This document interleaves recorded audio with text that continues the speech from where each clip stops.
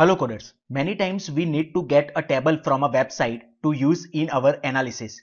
So in this video, we are going to use Pandas read_html method to get the table from website with just few lines of code. So let me first import Pandas SPD. Now here I am going to search for a table that we want to use for analysis. As per your requirement, you can search it on the Google. So let I search list of cities in Gujarat by population. So now let me take the data from Wikipedia page. So let I copy this link. Let I create the variable URL and let I paste this link over here. Now let I execute this cell. So now let I create another variable data. In that I am going to use pd read_html and let me provide URL, this one. Now let I execute this cell. So now let me first check the type of this data. As you can see over here, this is list which contains set of data frame object. So now let me also check length of it, length of our data.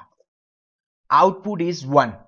So this length returns number of tables found in the HTML. So actually it finds the number of table tag present on this page. So we can access this table with index 0 because it is nothing but list that you can see over here.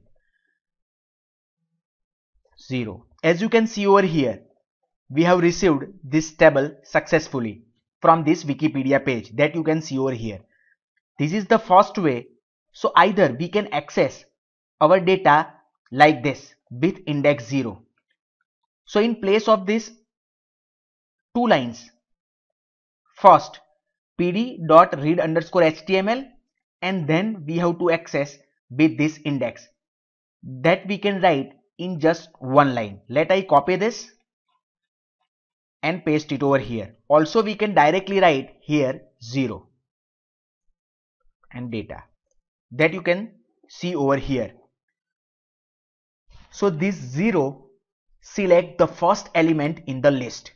Here we have only one element in the list. So here index starts with 0 and always in Python index start with 0. So now let me take another example. Now let I search list of banks in India. So now here you can see this page contains number of tables, this one and this one, many tables. So now if I want first table, second table or third table, then how we can access?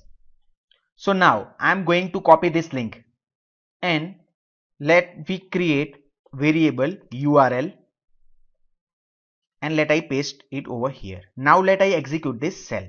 Again I am using same variable data and pd read_html.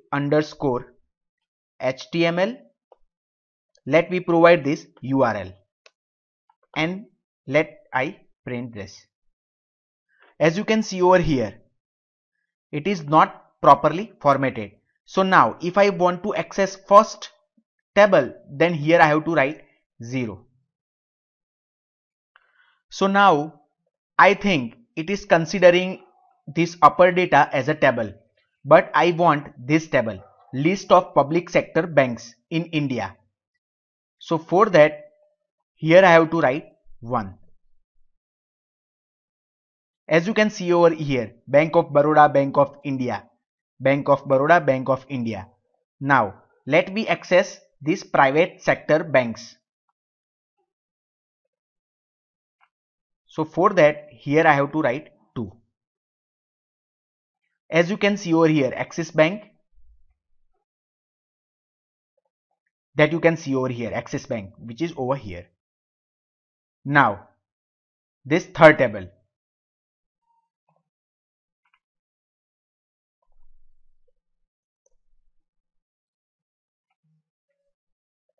that you can see over here. So this way, as per our requirement, we can access the table from web. So we can use it for our analysis purpose. Thank you very much for watching this video. Thank you. Goodbye.